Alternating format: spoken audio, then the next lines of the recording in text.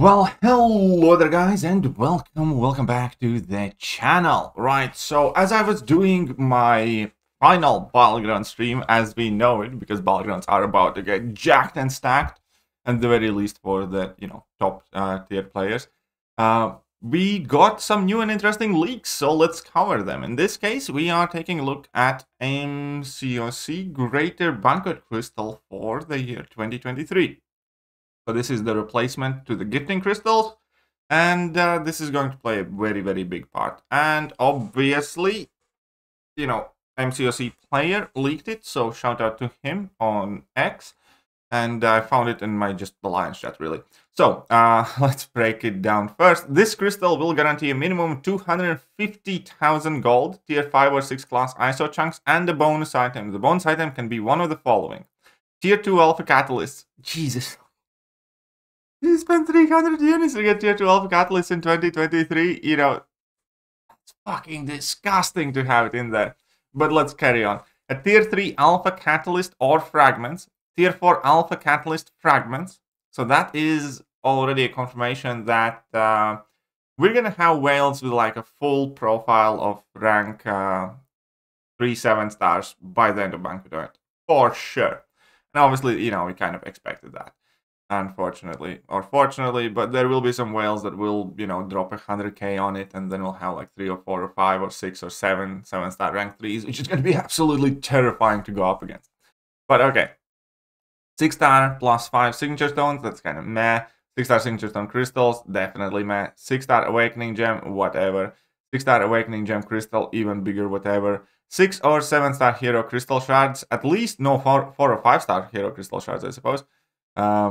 But still, 7-star crystal shards are cool. Titan crystal shards, that's new and that's going to be valuable. We'll have to see the quantities. 6-star Nexus hero crystal, whatever. 7-star gifted Guardians crystal is going to be quite interesting with that one. And a Paragon gifted Guardians crystal. A tier 5 or 6 basic catalyst or fragments. A tier 5 class catalyst selector, kind of meh. Tier 6 class catalyst or fragments. Or a 5 or 6-star trophy champion selector. So this is one of the changes as well. So 5 or 6-star trophy champion selector, like Vision, Kang, Thanos, Wolverine, X, and Jessica Jones.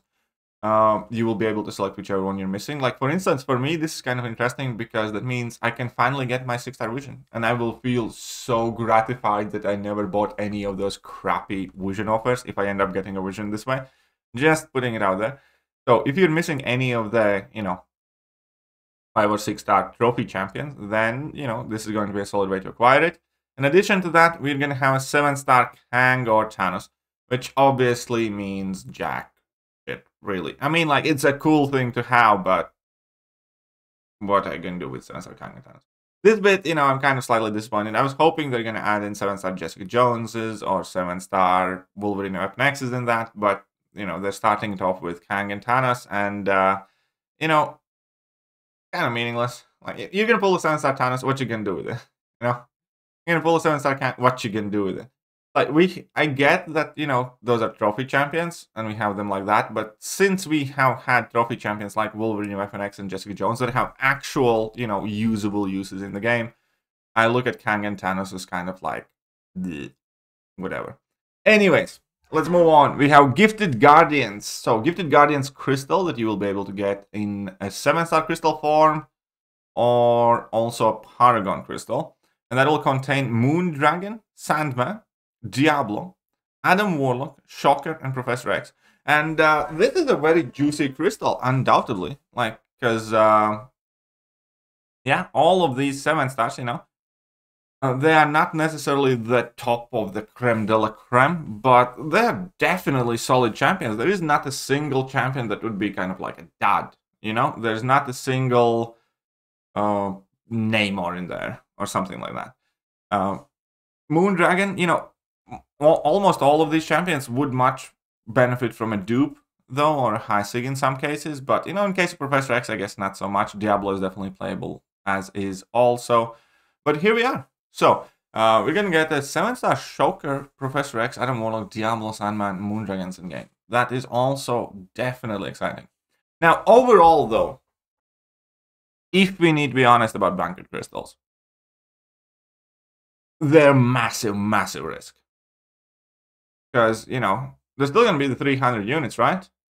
And the fact that you can get tier 2 alpha catalyst in it, tier 2 alpha catalyst is like garbage these days. Like, you wouldn't pay 10 units for it, let alone 300 units. You can't use them fast enough, and you can't sell them for tier 3 fragments. You know, that's really crap. Also, you know, a ton of 6-star stuff for top-end players, it's just a hindrance. You know, none of the people who will whale properly with the gifting crystals really will care that much about getting like some 6-star signature stones or 6-star signature stone crystals or 6-star shards or a 6-star nexus crystal or, you know, stuff like that, or tier 5 class catalyst crystal. At least half of that crystal minimum is you know, a definite dud. Now, the fact that there are unique 7-star champions in it, 7-star trophy champions, tier 4 alpha catalyst fragments, which is, you know, a resource we have yet to be able to earn in the game, and also tier 6 CC and all the other stuff. That's fine. Kind of surprised not to see a 7-star awakening gem, I'm gonna lie. I'm not gonna lie. I kind of expected it to be there. With like a tiny, tiny, tiny chance. Or maybe a 7-star 6 stone. Like, you know, some tiny amount of 7-star 6 stones. Maybe not awakening gem, but 6 stones for sure. I thought, you know, they would have added it there. But what do you guys think? Have they enticed you? Are you excited? Because again, keep in mind, these will be 300 units. And obviously, you know, pulling a 7-star, you know, Moondragon or Sandman or something like that. Very, very cool. 7-star Titan Shards. Very, very cool. But at the same time, there's just so many things you wish you can dodge.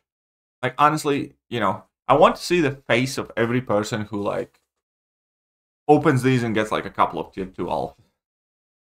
The tier 2 alphas are so crap. It's like, why? Well, at least there's no tier 4 CC in it anymore. That was a thing last year. But yeah, tier 2 alphas, though, why?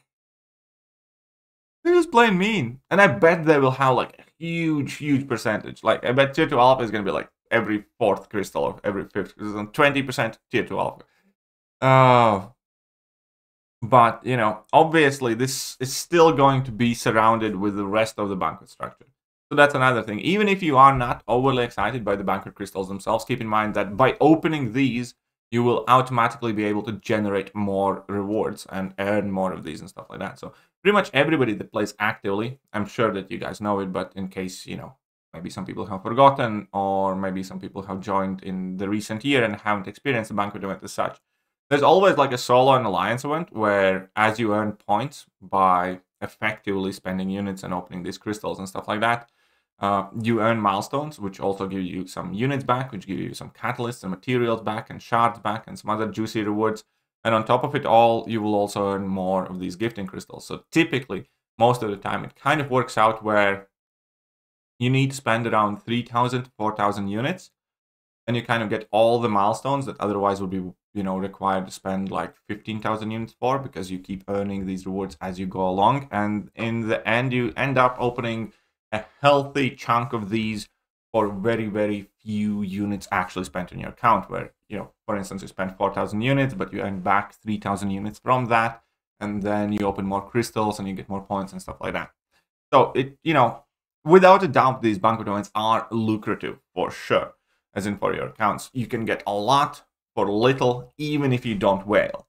You do have to have something, though. You know, you do need to have some unit stash for this Banquet event. But let's see how overall Kabam manages it. We know for a fact that there's going to be a nameless guillotine piece, deathless guillotine piece, or whatever they're called now. So we're gonna need to get to that milestone for sure if you have been collecting those.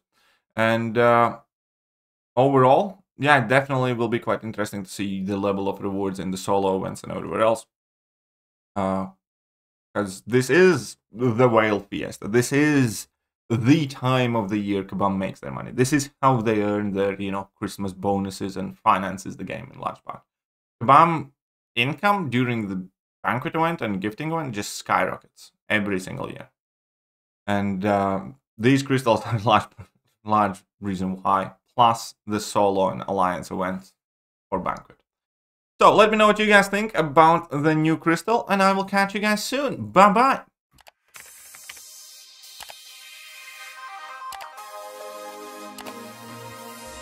Hello there guys, and welcome back to the channel. So we have all the information about the